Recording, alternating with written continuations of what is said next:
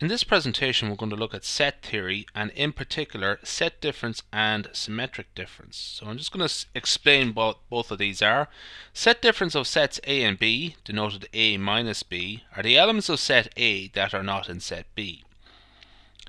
The symmetric difference of sets A and B are the elements that are in either one of those sets but not in both. So what I'm going to do is construct a little Venn diagram here. So we have sets A and B, and A comprises the values of 1 to 6 and B comprises the values from 5 to 9. Now the set difference of A minus B can be described as, or demonstrated as, we'll color it in magenta, this portion of the Venn diagram here. The elements of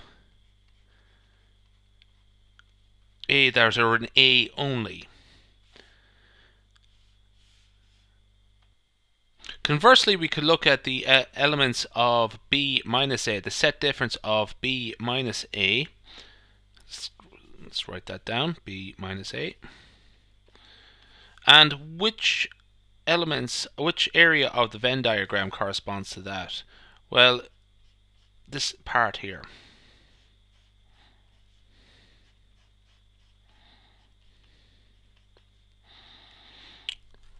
7, 8, and 9. Now let's look at the symmetric difference of A and B, and we would write that as follows: A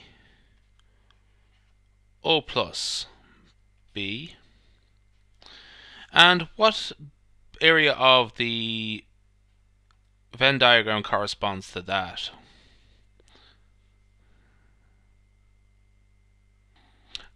It's the area shaded in here pink. So it's 1, 2, 3, 4, 7, 8, and 9. So you could think of it actually as the union of the two set differences together. Now we're going to look at membership tables here. So we're going to fill out the membership table. So first off, A minus B. Well, let's look at column A here first. So if it's not actually in A,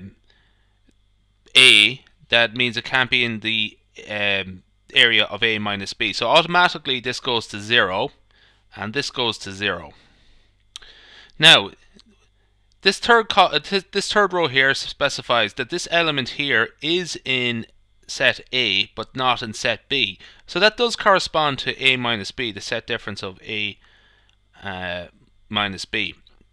Here this indicates that the element is a member of A, but it's also a member of B. And again, that's not part of the set difference. Let's look at the other one here now, B minus A. Well, first off, anywhere that it's not anywhere where B is 0, B minus A is necessarily going to be 0 as well.